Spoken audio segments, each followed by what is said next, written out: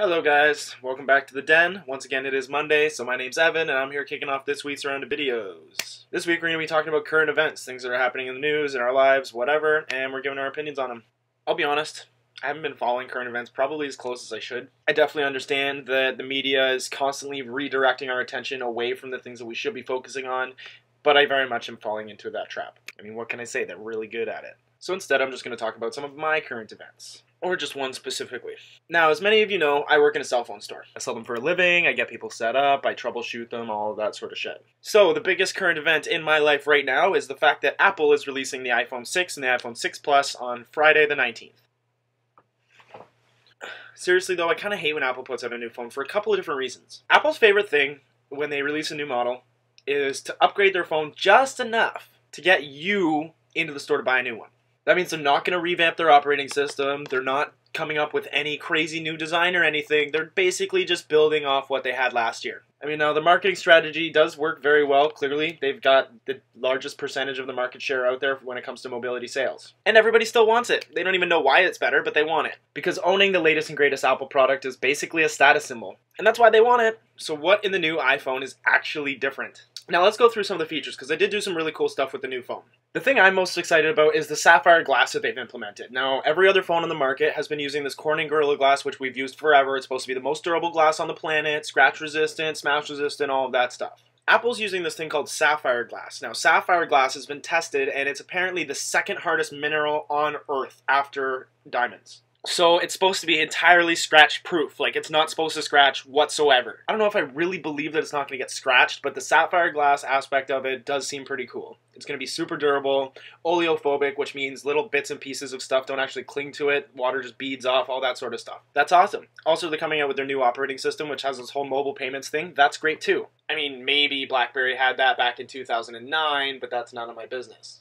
In the 6 Plus, you're going to be getting a feature built into the camera called image stabilization.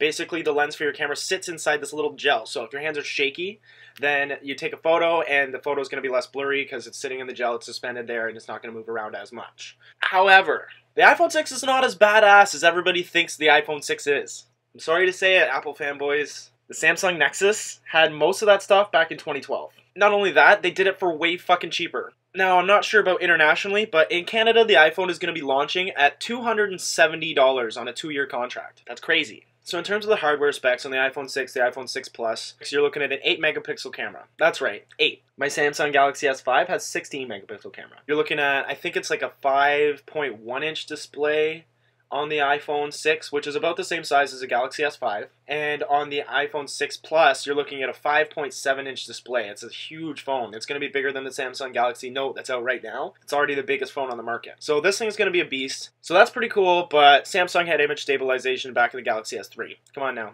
Keep it up, iPhone. So come Friday, everybody's going to be rushing into my store to spend a whole ton of money on a phone that they don't really know why it's better than the one that they're currently using, other than the fact that they can brag about having the latest and greatest iPhone, and they will. I think it's stupid. I think Apple customers are some sort of combination of a sheep mixed with a hungry hippo that they just devour everything that they're told to devour without question. It's kind of sad.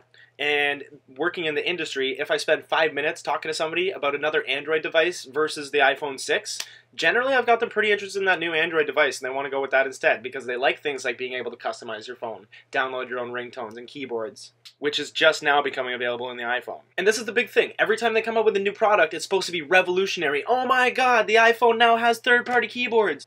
Great. That's awesome. Okay, you know, I haven't been using my stock keyboard on my Android device for the past 6 years. So, to all of you who are super excited about getting the new iPhone 6, upgrading from your 5S and getting that 6, running in and getting it on Friday and dropping however much money it's going to take, don't. Because the phone's really not that much different, you hear me? Alright, now that we've cleared all that up, that's about it for today. That's my current event, that's what I've been dealing with, and that's what I look forward to dealing with next Friday. So, that's it, and stay tuned for next week. We have something fun coming up for next week. As you know, we did a scavenger hunt. Spencer was the winner. Congratulations, Spence. Fucking dick for choosing Vegemite that he knew nobody else would be able to fucking find.